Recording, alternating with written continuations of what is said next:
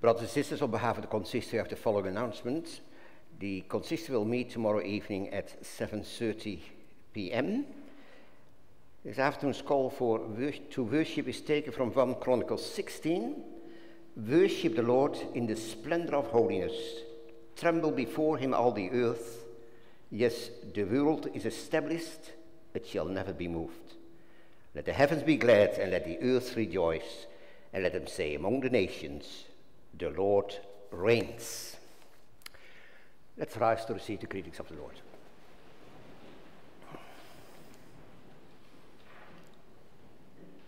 We confess that our help is in the name of the Lord, who made heaven and earth. Amen. And we greet you, grace, mercy, and peace from God our Father and Jesus Christ our Lord. Amen. Let's praise the name of the Lord with singing Psalm 8, verses 1, 3, and 5.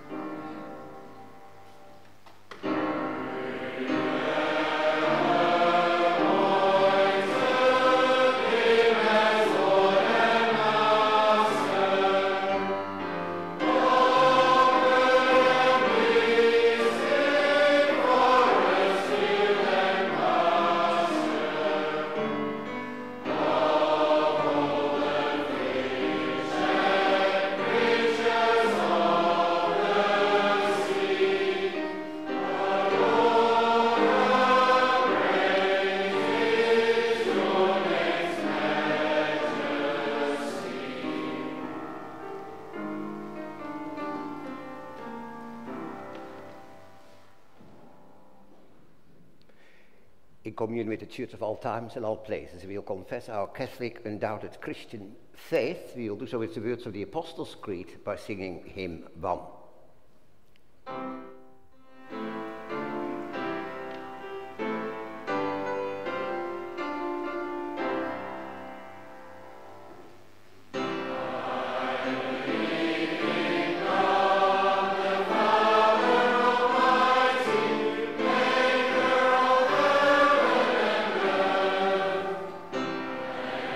Jesus Christ, his only begotten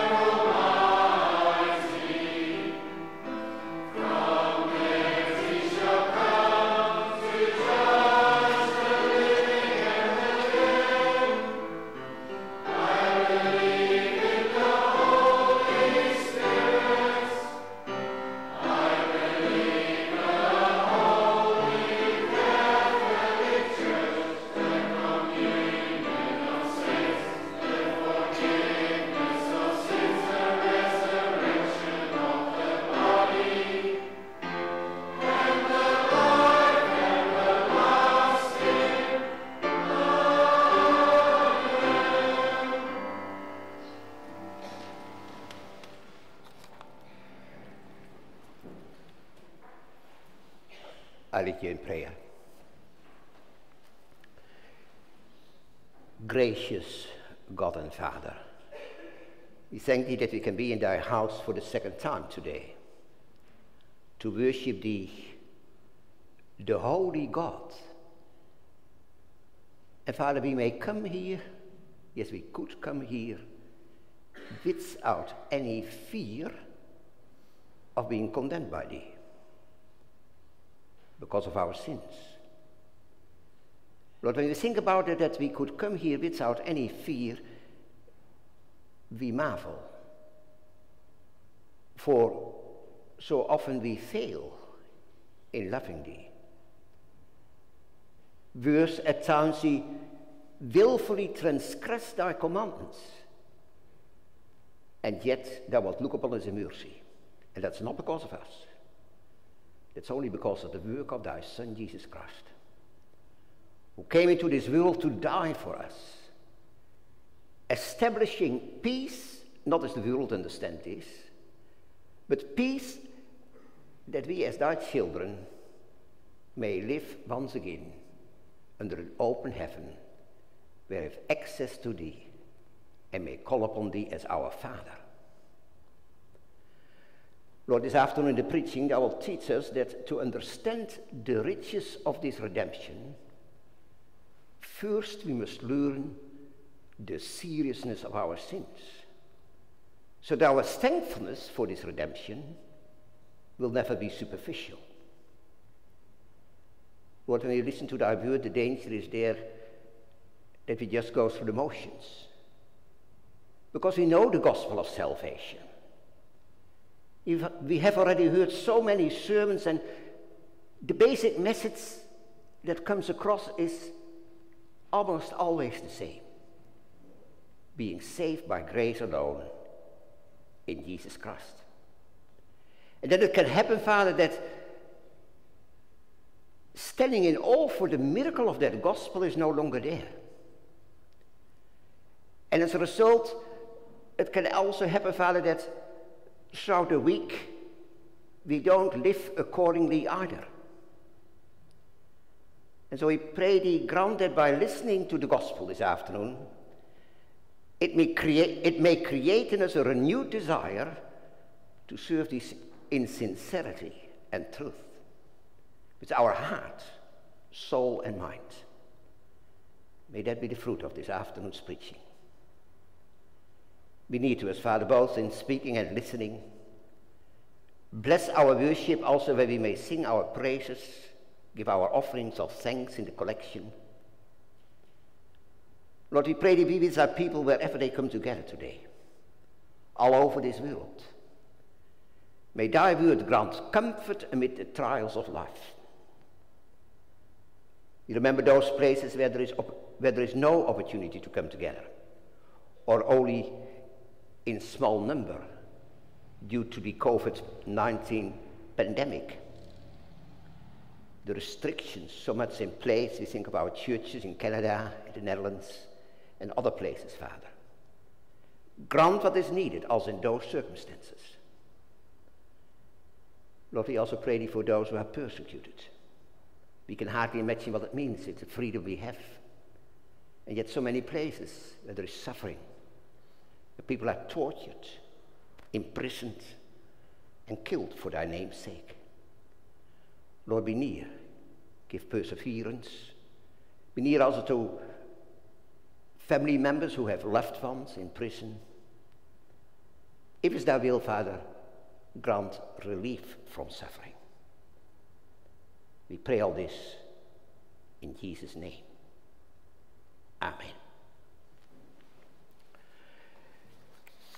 This afternoon, we will focus on Lord's Day 3 of the Hardenberg Catechism. We are still in the part of our misery there, Lord's Day 2 through to 4. And in connection with that Lord's Day, we will read from Genesis and from Romans, and in response to the reading of God's word, we will sing Psalm 51, verse 2, 3, and 4. We turn first of all to the book of Genesis. Genesis 1, the verses 26 through to 31. Speaks about God making man in his image and also about the cultural mandate. Then God said, let us make man in our image, according to our likeness. Let them have dominion over the fish of the sea, over the birds of the air, and over the cattle, over all the earth, and over every creeping thing that creeps on the earth. So God created man in his own image. In the image of God he created him. Male and female he created them. Then God blessed them, and God said to them, be fruitful and multiply, fill the earth and subdue it, have dominion over the fish of the sea, over the birds of the air, and over every living thing that moves on the earth. And God said, see, I've given you every herb that yields seed, which is on the face of all the earth, and every tree whose fruit yields seed, to you it shall be for food. Also to every beast of the earth, to every bird of the air, and to everything that creeps on the earth, in which there is life, I've given every green herb for food. And it was so. Then God saw everything that he had made, and indeed it was very good. So the evening and the morning were the sixth day. Then we turn to chapter 3, where we come to the fall into sin. Now the serpent was more cunning than any beast of the field which the Lord God made. And he said to the woman, has God indeed said, you shall not eat of every tree of the garden? And the woman said to the serpent, we may eat the fruit of the trees of the garden, but of the fruit of the tree which is in the midst of the garden, God has said, you shall not eat it, nor shall you touch it, lest you die. And the serpent said to the woman, you will not surely die, for God knows that in the day you eat of it, your eyes will be opened, and you will be like God, knowing good and evil. So when the woman saw that the tree was good for food, that it was pleasant to the eyes, a tree desirable to make one wise, she took of its fruit and ate. She also gave to her husband with her, and he ate. Let's now turn to Paul's letter to the Romans, chapter 5,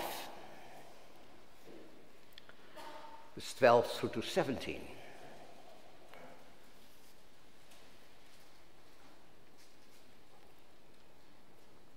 Verse 12, therefore just as through one man sin entered the world, and death through sin, and thus death spread to all men, because all sinned, for until the law sin was in the world, but sin is not imputed when there is no law.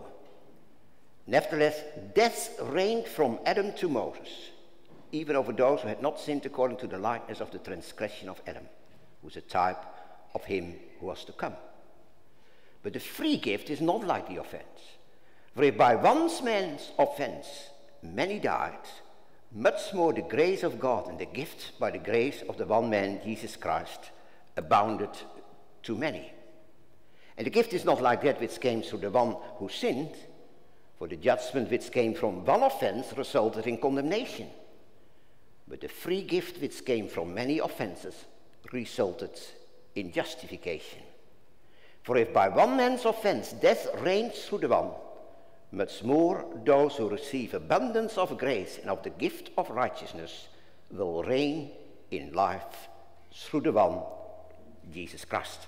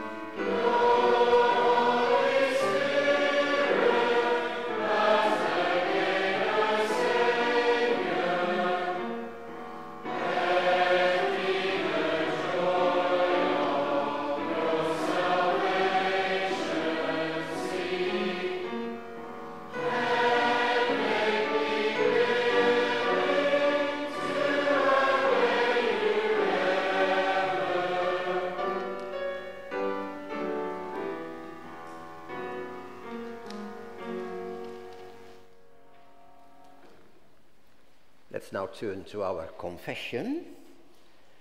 Lord's Day 3 of the Armadale Catechism on page 519 of your Book of Praise.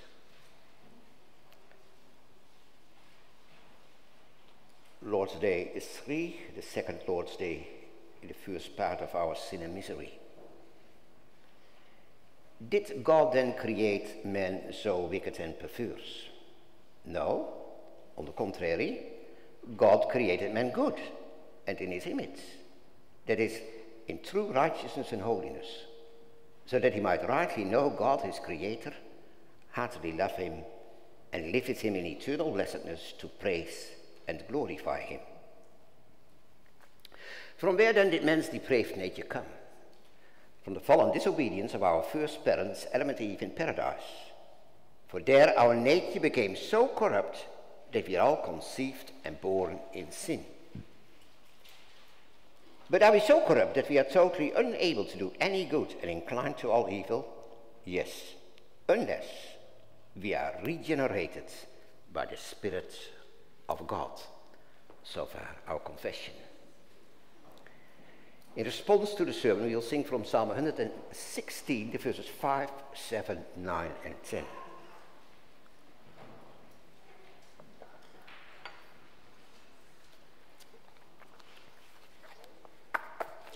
Beloved congregation of our Lord Jesus Christ. Lord's Day 3 deals with the bitter reality of sin and the consequences it carries also for us. So if you think about the Lord's Day we just read, it's not such a uplifting subject, you may think. Especially when this Lord's Day finally concludes that there is no good in us whatsoever. And that's because of our own fault. For many, that is too hard to swallow.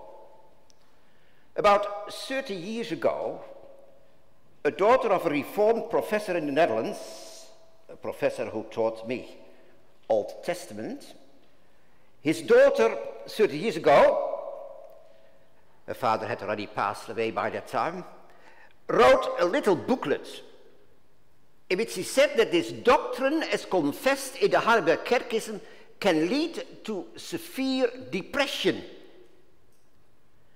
And the title of that booklet says it all. The title read, Helpless and Guilty. And there have been enormous amount of prints of this book because many people struggled with this issue. Helpless and yet guilty. Would that not cause you to despair? And so for some it might even lead to severe depression, and all this because of their faith. The author calls this the paradox of the doctrine about our salvation in Christ. The paradox of our salvation, of the gospel of our salvation in Christ. Lord's Day 3, a depressing sermon, a depressing Lord's Day. But beloved, that's only so when you read this Lord's Day in isolation, without considering the context in which it is placed in the Armadale Catechism. From Lord's Day 1, we learn that to enjoy full comfort in Christ, and so to bring us to glory again, we read what Christ did for us. But that also means that we have to understand what Christ did for us. And that is to see the greatness of our sins. I could also phrase that as follows: to know how great a Savior we have, first we must understand what he has saved us from. We speak about amazing grace. But beloved, that amazement will only be there when we see first the darkness of our sins. Hence the dark colors pictured in Lord's Day 3 serve to show the brightness of the light in Christ. By way of example, if you want to see a beautiful rainbow, you need also dark clouds. otherwise you will never see that rainbow. So that's how we should read Lord's Day 3. Lord's Day begins with telling us how beautifully God had everything created, creating man in his image. And then we read about the mess we made from it by our willful disobedience. But note, that's not how this Lord's Day ends. True, the last answer of this Lord's Day gives a very grim picture. After the dreadful event in paradise, we have become totally unable to do any good and are inclined to all evil. Totally corrupt. Unless a miracle will happen. But beloved, that miracle did happen. In and through the redemption Christ obtained for us. The miracle of new life for people who deserved eternal death. That's the gospel which we see even in this Lord's Day about sin and misery. Still good news, glad tidings, but then only when we see what miracle was needed for that. And so I've summarized it as follows: to fully appreciate the greatness of our redemption, first we must learn how deep we have fallen. And then we'll focus first of all on God's willful creation, about secondly man's willful disobedience, and then also we will listen to God's response to that willful obedience of man. So let us first focus on how beautifully God created everything. Question 6, brothers and sisters, must be read in close connection with what we confessed in answer 5. Concerning the fallen man in sin, terrible things were mentioned there. It says there, I am inclined by nature to hate God and my neighbor. You may think, is it really that bad? And how come? Whose fault is that? Well, that brings us to Lord's Day 3, which deals with that specific question. And then first we look at God, asking, is perhaps God to blame for this? Did he create man so wicked and perverse? You may wonder whether we can put a question like that. Is it allowed to let a question like that cross our minds? How did the authors of the Heidelberg dare to put a question like this? Well, beloved, surely not because they regarded the fact that God had created man and wicked and perverse as a real possibility. Surely not. Of course not. Just imagine. But why then did they put that question? Well, the simple answer is the authors knew all too well that some people indeed do think this, refusing to accept own responsibility. People like we meet them also today, who say, I can't help that I'm like this. I'm not a product of my own making. If there is a God of whom people confess that he is almighty, well then, why then does he make sure that things in this world go a bit different? If he is the almighty one, why is there still so much misery, hatred, killing, you name it? Why doesn't God stop it? Well, it's questions like these, brothers and sisters, which the Catechism wants to address in Lord's Day 3. And that's why that question is put. Did God then create man wicked and so perverse? It puts this question, trying to help us responding to questions as I just mentioned them. Now, if you look at the answer, it should be noted that the Catechism does not come with some in-depth dogmatic reasoning about the source of evil, but it simply gives an answer of faith, saying firmly, no, God is not to blame.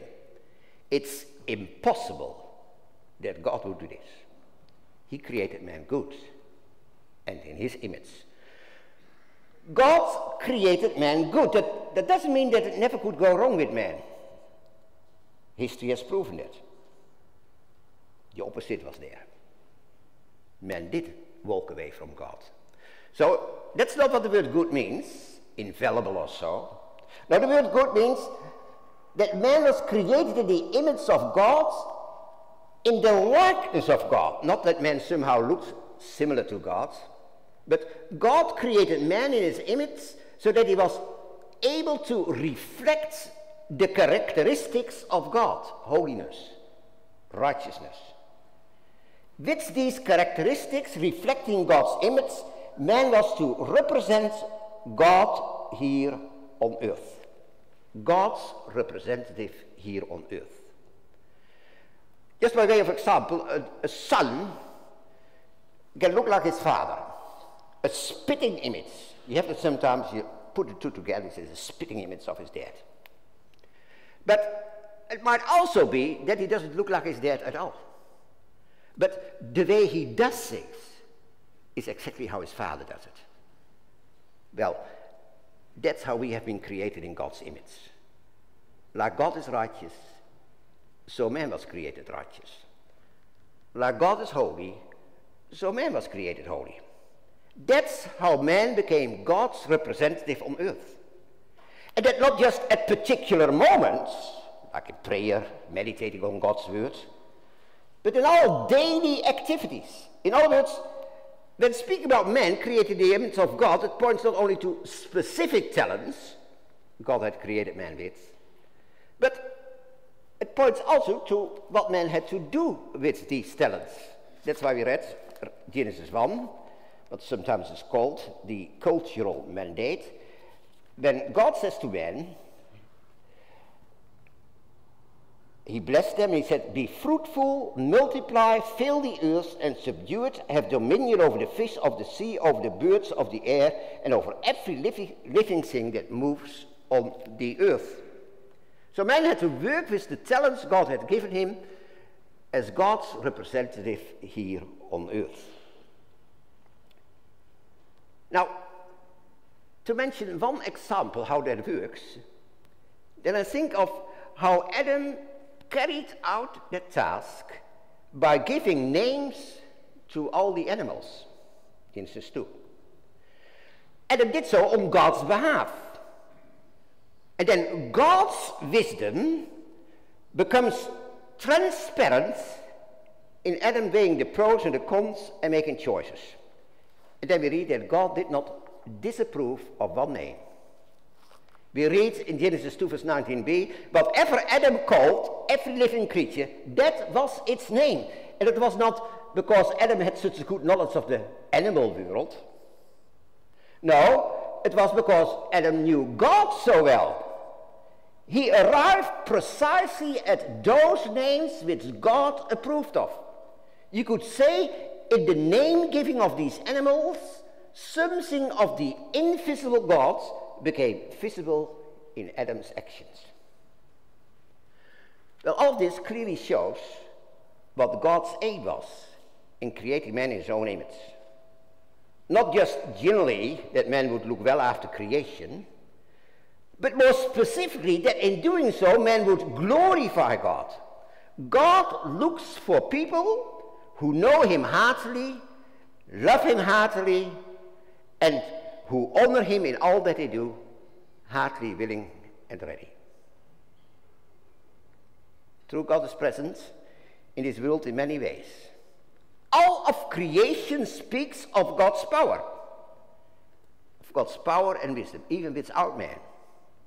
The heavens declare his glory, Psalm 19. In Psalm 148, sun, moon, stars, fire, hail, stormy winds, fruitful trees, cedars, all the beasts are called to praise the Lord. But beloved, far richer than a beautiful garden, far richer than an impressive sunset, far more impressive, God wants to make himself known and recognizable in man's action. God created man good, and that with the high responsibility to serve and glorify him. God created man in his image, that is in true righteousness and holiness. That also means in paradise, man lived and walked according to God's holy law. Man kept all God's commandments perfectly. And he did so out of deep love for God. The two go together, holiness and righteousness. That points to this: knowing God well, man has also the desire to live accordingly, and so to praise and glorify God. Well, that's exactly how answer 6 speaks about man created in the image of God, that he might rightly know God his creator, heartily love him, live with him in eternal blessedness, and praise and glorify him. So did God then create man so wicked and perverse? By looking at man's wonderful beginning, how God wonderfully created man in a living relationship with him, it becomes clear that in no way we can blame God. Just read Psalm 8, we sang that psalm, which gives a poetic commentary on what happens in the beginning, when God created man almost divine, giving him rule over all things. How wonderful is God's name in all the earth. That's the conclusion of Psalm 8. But brothers and sisters, creating man in this high position, giving man such a great responsibility, to a certain extent, if I may say that for a moment, it also involved a risk, since man also could choose against God. That seems almost impossible, since God, so to speak, had attuned man in great detail to walk with him, attuned so perfectly that it should never come that far, that man would seek a life outside God. There was no need for man to give up that intimate bond between God and him. So, why would man do this? Moreover, God had also put 2 trees in the garden. 2 specific trees, the tree of life and the tree of knowledge of good and evil. The tree of life taught men life can flourish only in communion with God. Whilst the tree of knowledge of good and evil, which God had forbidden man to eat from,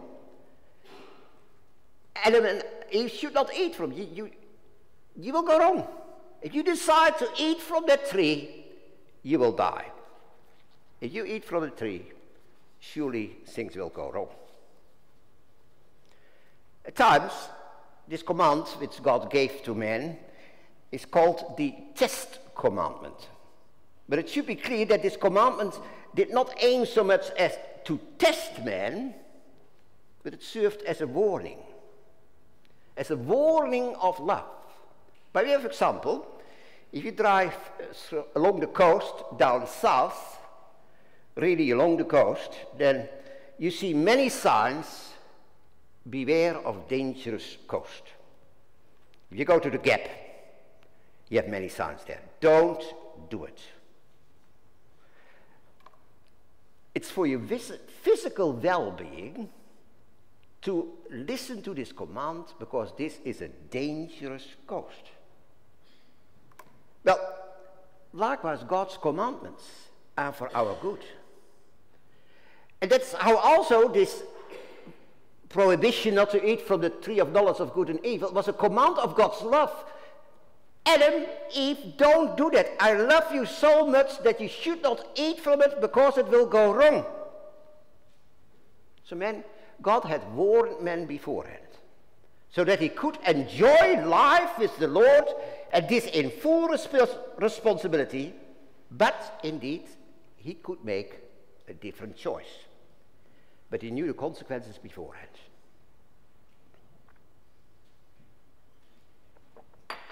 So God is in no way to blame. But, so the catechism goes on, from where then did man's depraved nature come? In other words, it's nice to know how God created everything beautifully in the beginning, but in the meantime, we suffer from a lot of misery. And if God meant it all so good, where did it go wrong then? Now, for an answer to this question, once again the authors of the Armadale Catechism take us back to paradise, to what happened with our first parents, Adam and Eve. How they became disobedient, rebelled against God. There indeed lies the origin of all misery, where we suffer from at the moment, the consequences. Sometimes the question is asked, but could God not have prevented this? Why did he not create man in such a way that man had never fallen into sin?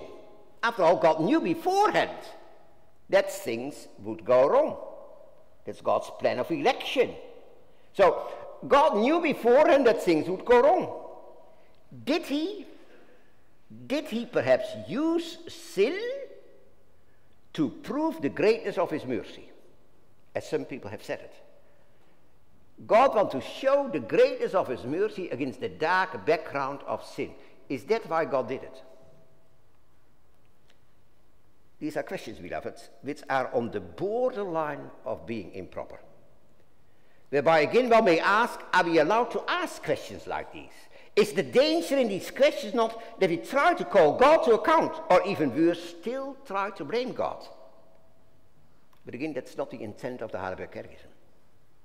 Even more to the point, to a certain extent, questions like these, brothers and sisters, we find even in Scripture. For example, may refer to the book of Job. Reading this book, basically, we see Job struggling with this very same question. Throughout almost 40 chapters. But then at the end of this book, God reveals to Job his majesty in creation. God is God whose ways are beyond our human understanding, which means there comes also a time that we should stop asking questions. And that's what we read in Job 42. If you turn with me to Job 42, the verse 1 to 6. Job argued with his friends, but he also struggles with God. But then in the end of that book, Job feels so small. There is nothing left of all the questions he asked God. It says there, then Job answered the Lord, after the Lord had revealed his greatness. He said, I know that you can do everything, and that no purpose of yours can be withheld from you. You ask, who is this who hides counsel without knowledge? Therefore I have uttered what I did not understand. Things too wonderful for me which I didn't know. Listen, please, and let me speak. You said, I will question you, and you shall answer me. I've heard you by the hearing of the ear. But now my eyes see you. Therefore I abhor myself and repent in dust and ashes. That's what left of Job after he had seen the greatness of God. Who are we that we can call God to account? The Almighty One, about whom we read in Scripture, God is light and there is in him no darkness at all. And so it's incorrect to say that God used sin to show the greatness of his mercy. How can he who is completely holy ever be the author of sin? But how then did sin enter this world? How did sin enter this world? The question itself already shows, brothers, is that evil was not there from the beginning. Evil is not from eternity. God is from eternity, but not evil. At a specific time after creation, evil entered this world. A world which initially was completely perfect. From Scripture we know that it all started in heaven, when one of the angels no longer wanted to bow before God. One of the angels, so a creature who contended with God. That's where it all started. And then other angels joined in this rebellion against God, no longer being content with the position God had given them. And that shows, brothers and sisters, that evil plays always havoc with what initially was good. You see that also today. Think of marriage. How wonderfully God has created marriage. So beautifully. If you read scripture, it's amazing. And what does the devil do? Same-sex marriage, transgender. But it ruins society. I read once that all cultures, someone had made study of all the cultures of this world, and his conclusion was that all cultures that have given up on marriage, as God instituted it, have all gone to ruin. Look at the Roman Empire. But things are the same as today. What's left of it? So, evil always plays havoc with what God initially was made good. And that's how Satan, having not succeeded in heaven, turns to the earth, trying to do there the very same thing. Playing havoc with what's created good, twisting the truth. And that's how it goes. It sounds almost, you say, well, how could he ever ask a question like that? The serpent was more cunning than any beast of the field which the Lord had made. And he said to the woman, has God said, you shall not eat of every tree of the garden? That's a stupid question, you would say. Of course man could eat of any tree in the garden.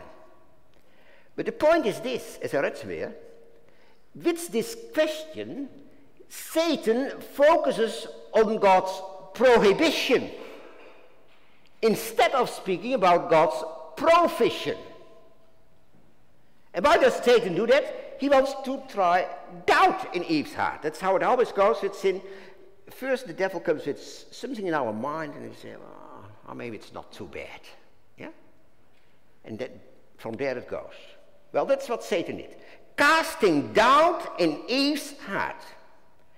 And the next, he defames God's motives. He denies the truthfulness of what God had said. Satan presents it all in such a way if God had reasons for saying this, because he did not tolerate any competition.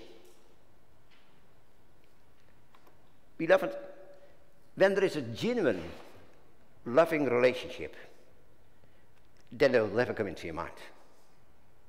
If I read in scripture that a wife should be submissive to her husband, and if you do that in the wonderful relationship as God has created it, then it would, and marriage flourishes, then it would never come up in the mind of a wife who loves her husband, and the husband loves the wife. Is there any competition?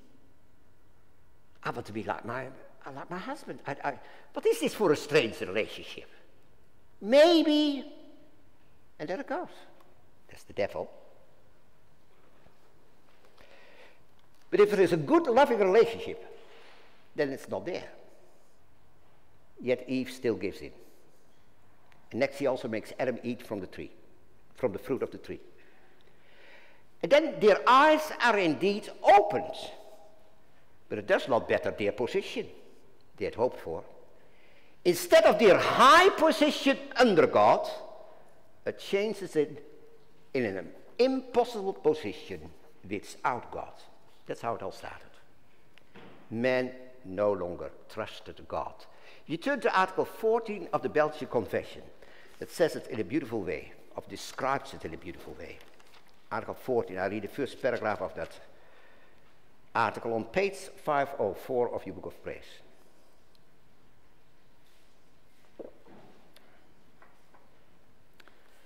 It says there, we believe that God created man of dust from the ground, and he made and formed him after his own image and likeness, good, righteous, and holy. His will could conform to the will of God in every respect. And then you have it. But when man was in this high position, he did not appreciate it, nor did he value his excellency. He gave ear to the words of the devil and willfully subjected himself to sin and consequently to death and the curse. For he transgressed the commandment of life which he had received, and by his sin he broke away from God, who was his true life. He corrupted his whole nature, and by all this he made himself liable to physical and spiritual death. Pride, it says in Proverbs, pride goes before destruction, and a haughty spirit before stumbling. Well, beloved, this haughtiness was the cause of all the misery that followed. In other words, it did not start with Eve eating from the forbidden fruit. It started already earlier. It started already earlier when she considered in her heart that the tree was desirable to make one wise. James writes it in his letter. James says it starts with the wrong desire. And then when desire has conceived, it gives birth to sin. And sin, when it is full grown, brings forth death. Sin is rebellion against God. That's what we read in Genesis 3. Rebellion against God's goodness, against God's wisdom, and against God's justice. Rebellion against God's goodness. Since Adam and Eve were allowed to eat from every tree in the garden, apart from that one tree. The whole garden was for them. But they still rebelled against that goodness of the Lord. They rebelled against God's wisdom. They thought they knew better than God. And finally, they rebelled against God's justice, asking more than they had a right to. That's Genesis 3. But then one may ask, what do we have to do with this? How can God keep us accountable for what Adam and Eve did? Why all these miserable consequences for us? In answer 7 we read that because of this dreadful event in paradise, our nature became so corrupt that we were all conceived and born in sin. It started with Adam, who was created in the likeness of God. But after the fall into sin, Adam received children in his own likeness. If you turn with me to Genesis 5. Genesis 5, verses 1 through to 3. It says here, this is the book of the genealogy of Adam. In the day that God created man, he made him in the likeness of God. He created them, male and female, and blessed them and called them mankind. He called them mankind in the day they were created. But then verse 3. And Adam lived 130 years. He begot a son in his own likeness, after his image, Seth. That's Adam. But one may ask, is it fair that we inherit Adam's guilt, are even punished for it? After all, how can I be punished for my father's sins? If my father steals, the judge will not send me to prison, can he? But the Lord also says that. I'm not punished for my father's sins. I'm not punished as such for what Adam did in paradise. I'll come back to that a little bit further. But first of all, the Lord says in his words, the soul that sin shall die. If you turn with me to Ezekiel 18, where it comes up. Ezekiel 18, verses 1 through to 4.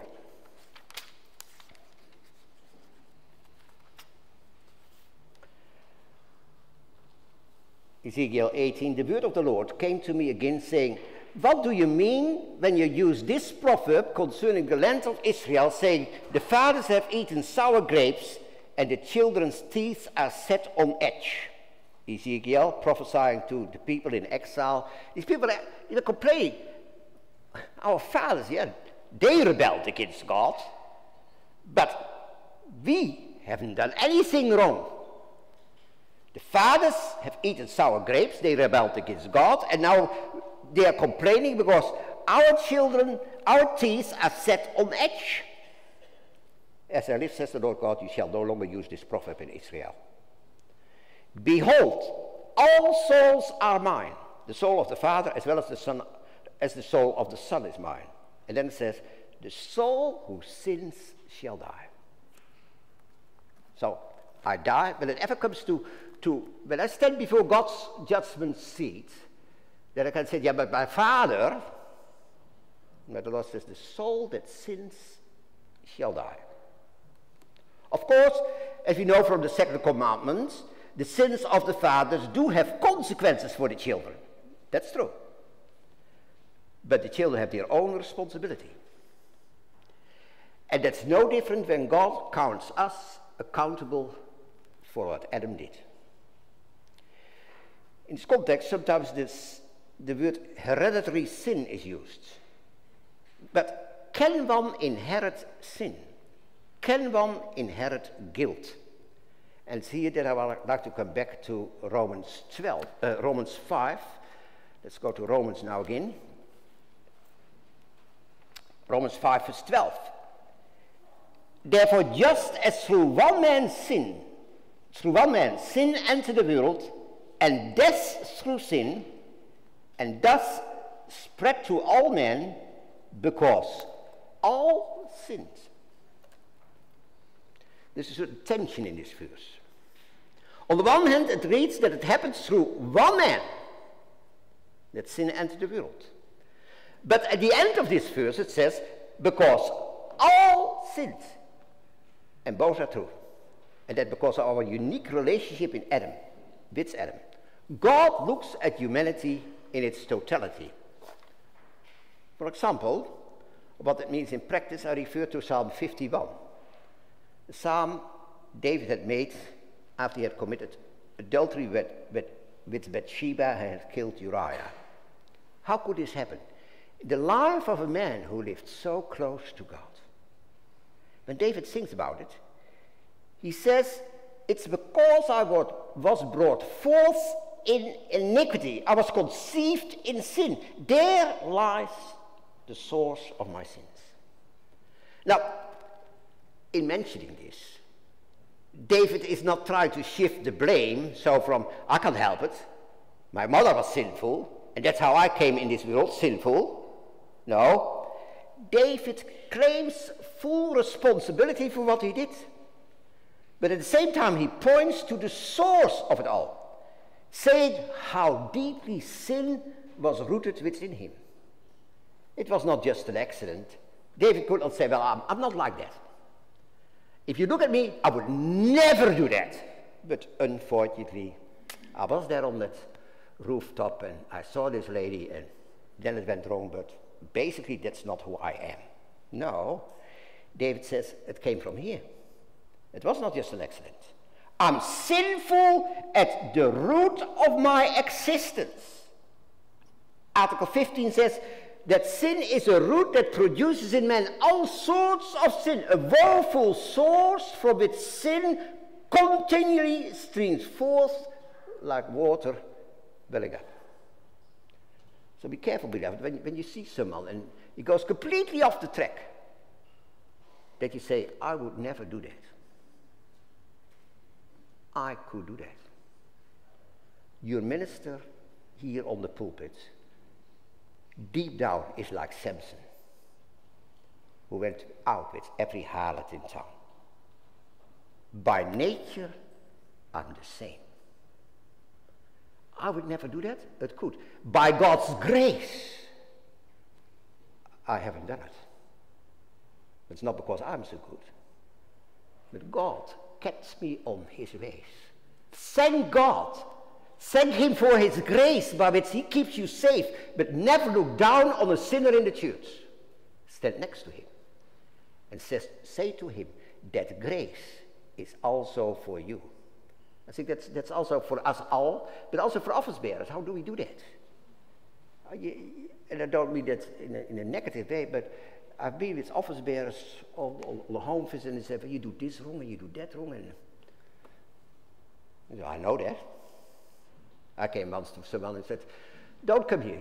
The minister comes. Well, the minister, see what he has to say. He said, you don't have to tell me what you do wrong. What I do wrong? I said, I know that. You don't have to tell me that. He said, I know, you know, I'm not going to tell you that. But I come here sitting next to you to tell you that we all need God's grace. I and you. And the start is that. And it gives you a totally different perspective when you talk with people in the discipline. Because we are all the same. I have that woeful well here. And that springs up. And if it by God's grace doesn't come to sin, that's not because I'm so good, but God is so good for me. I also like to say in the end that ultimately we will never be able to completely make clear how we all sinned in Adam and also be the consequences. But then flip the coin, so to speak.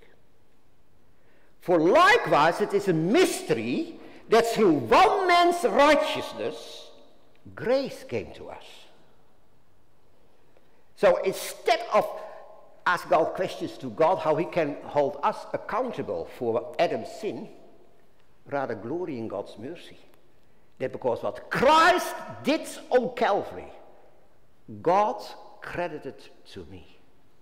Is that fair? Yeah, if you look at Adam, you say that's not fair. But then you should say the same when it comes to Christ. That's not fair. But then we don't say it. See what a wonderful God we have. Amazing grace. Let us then also accept it in grace, in true humility. So we have seen how God created everything beautifully, what mess man made of it through willful disobedience. And so, next the catechism comes with the question, is it then really, really so bad? And the simple answer is yes. That also shows we should never try to minimize the depravity of man. Nevertheless, the catechism doesn't end on this dark note, because there is also that little word, unless. In other words, there is an opportunity for restoration, but not from within, not from within us. We have to seek it outside of ourselves.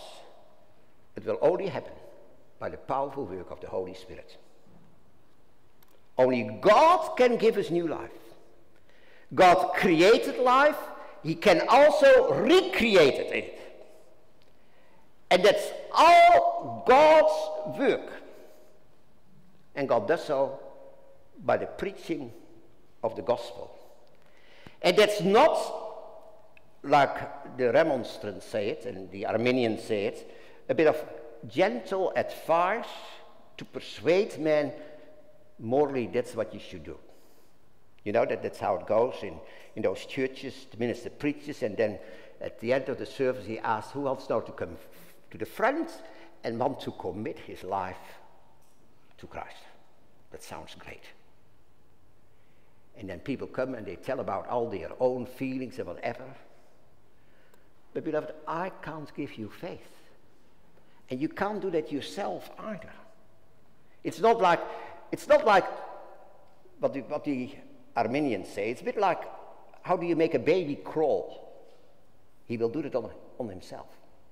But you have to put a ball in front of him. And if you put that ball just widths out that he's not in reach, but just, then in the end he will crawl on itself. But that's not how it goes with the gospel. The work of the Holy Spirit is tremendously more. Let's turn once more to our confession and now to the canons of the Word. Chapter 3, 4, verse 11, how God does that. Chapter 3, 4,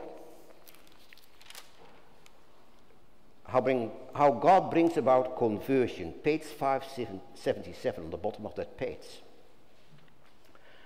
God carries out his good pleasure in the elect and works in them through conversion in the following manner. He takes care that the gospel is preached to them and powerfully enlightens their minds by the Holy Spirit. that you may rightly understand and discern the things of the Spirit of God. They have it again, brothers and sisters. If God did not enlighten your spirit this afternoon, you wouldn't have a clue what the minister was talking about. It's not about because the minister, if he has all kinds of good preaching skills, forget about that. It's the Holy Spirit that has to enlighten our minds. And then by the efficacious working of the same regenerating Spirit, he also penetrates into the innermost recesses of man.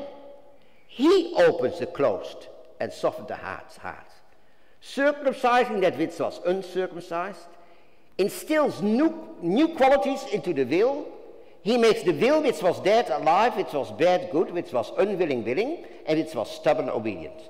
He moves and strengthens it so, like a good tree, it may be able to produce the fruit of good works. If you look under the proof text, you have there also Acts 16 verse 14, and it's about Lydia. Lydia, who was there listening to Paul, and then it says there, the Spirit opened her heart so that she gave heed to what Paul was saying. If the Spirit had not opened her heart, she would never have done that. So that's how God works, causing us to give us a new life, free from the slavery of sin. In Article 12 of the same chapter, it reads that one cannot think highly enough of that work of regeneration. It is, as it says in that article, not inferior to creation or raising someone from the dead. That's what it is. There is no place for any free will of man. Entirely God's work. And in the end, it remains incomprehensible. Article 13 of that same chapter, if in this life believers can not fully understand the way in which God does this work. Meanwhile, however, it's enough for them to know and experience that by this grace of God, they believe with the heart and love their Savior. That's Lord's Day 3. Helpless and guilty. Remember the title of the book? Neither of them is right. For a start, we are not guilty. God has set us free from the guilt. So I'm no longer guilty. And I'm not helpless either. The point is, and that's also something we have to be aware of, it's God's work. Sometimes we all struggle, and I think all of us, maybe some are not, but I can identify with that at least.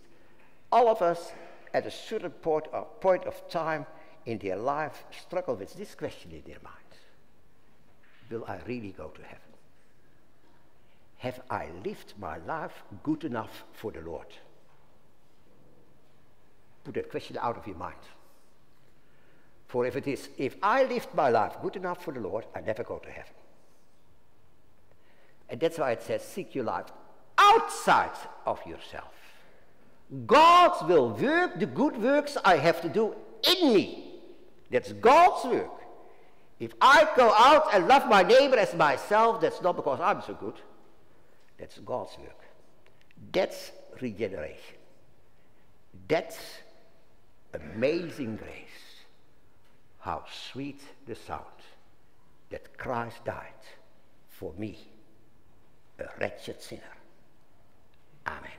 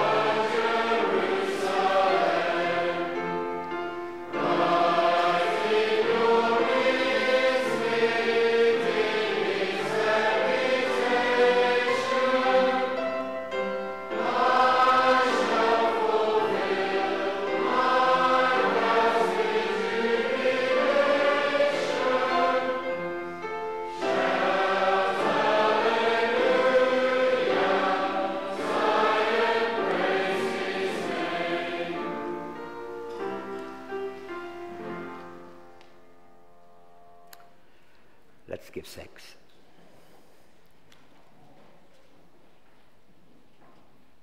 Lord, we thank thee for the opening of thy word.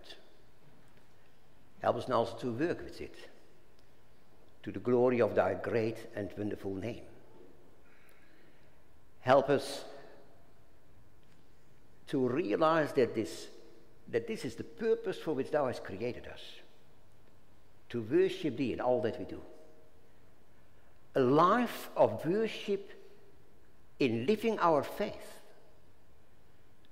not because of what we do, but by rejoicing in the powerful work of the Holy Spirit, making our faith active in thy service. And therefore, Lord, help us that we never grieve thy Spirit, trying out our own ways, but that instead, in genuine thankfulness for all that thou hast given us in Christ, we want nothing else but serving thee with our whole life. Lord, help us to hold on to that glorious gospel of thy incredible love for us sinners.